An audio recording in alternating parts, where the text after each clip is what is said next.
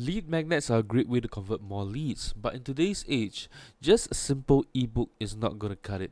Hey, what up, the marketers? Today we're going to be talking about FlipLink.me, and what this tool does, it helps you to convert your ebooks into flipbooks, and you can even customize the design of it, as well as add background music into your PDF file as well. So we're going to be talking about FlipLink.me, but before I dive into it, be sure to hit the subscribe button if you'd like to see more digital marketing and e-commerce content. So here we go. So here we are in FlipLink.me.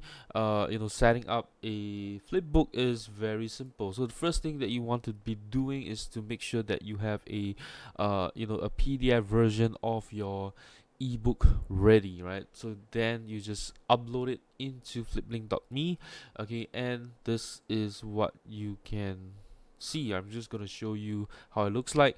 Of course, I got this.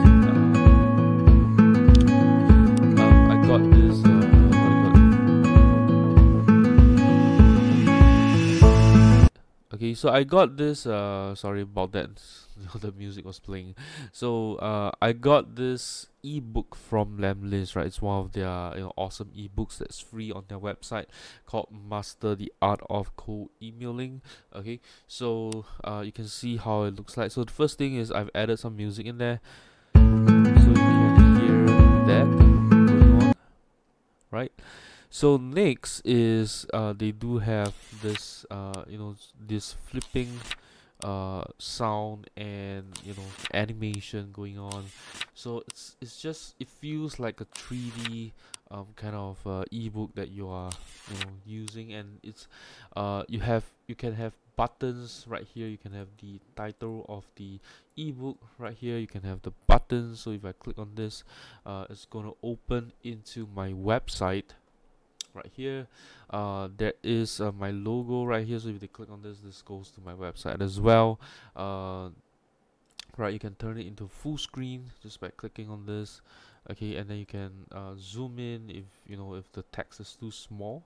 You can zoom in, so it feels like a real real thing, I would say.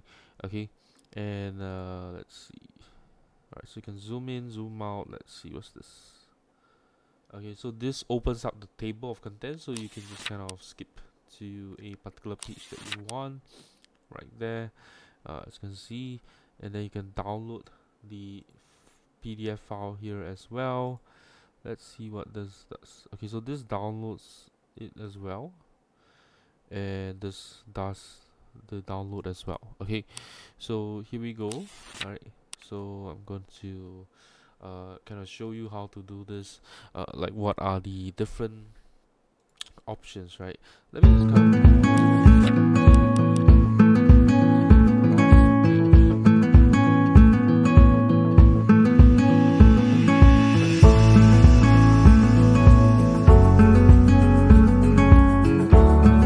here, let me just turn that off. Okay, so if I were to go to the last page, okay,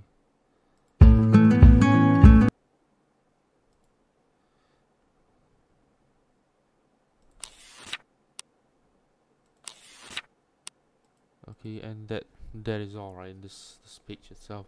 Okay, so here is what you can customize. So you can change the title, you can put description here, right? So awesome ebook. Okay, so then you can see the description as a sort of a helper right here, and then you can customize the custom URL. This is what I have right here. Okay, you can put branding, so I've added the logo.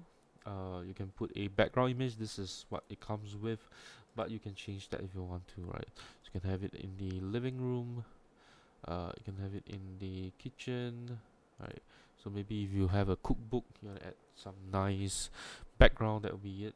Alright, and then you can also custom the background as well. So if you want to use some kind of color for the background, you can do so as well. You can customize the favicon, so like I have done so over here. The controls, so you can stop them from, I believe this is printing and then this is download, right? So if you don't want that, you can disable that, and then Whether you want to have flip sound, you can turn that off as well. Whether you want to have the table of contents, full screen, zoom, and then of course the music, right? Okay, so if you don't want that, you can turn that off. And also auto flip on play. So that means if they click on play, it's going to automatically flip through the book, so they don't even have to flip it themselves.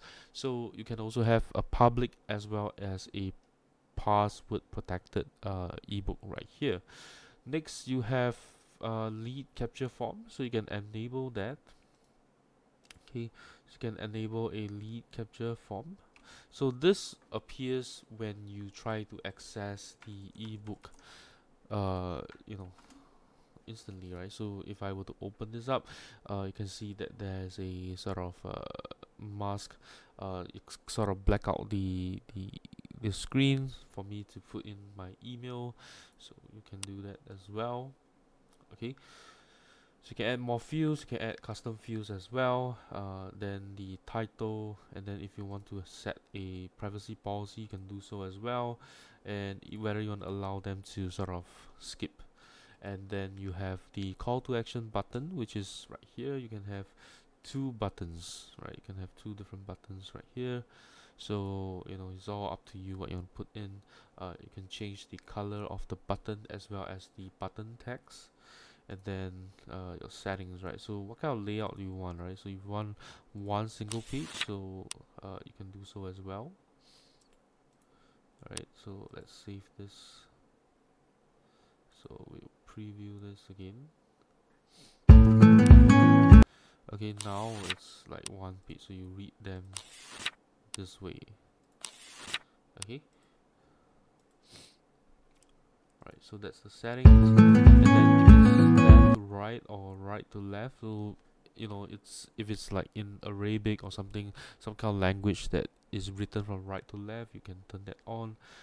Whether you want to no index the ebook as well, so that it doesn't appear on Google, and then whether you want to send, email, on view, and also to show share buttons, right? So that you can share the ebook.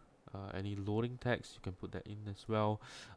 Language, you can put that in as well, sort of to change the fields and titles and so on, right?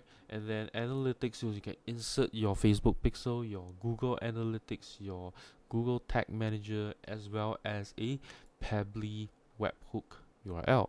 So that means when you have a new lead, it's going to trigger a webhook to Pabbly Connect, so you can use that for automation purposes. Okay, so pretty much that's all I have to share about FlipLink. It's a very very simple but very powerful tool, I would say, right? Because it's a very engaging kind of experience, right? Whether you want it to be in a one sort of screen, one page, two page, but overall it's just very engaging, I would say, right? So pretty much that's all I have to say. And then you also get a QR code of the flipbook, so you can get someone to scan it as well. Okay, and you can also add your own CNAME, right? So right now it's using go.fliplink.me/views. If you want to change that, you can put in your own CNAME as well.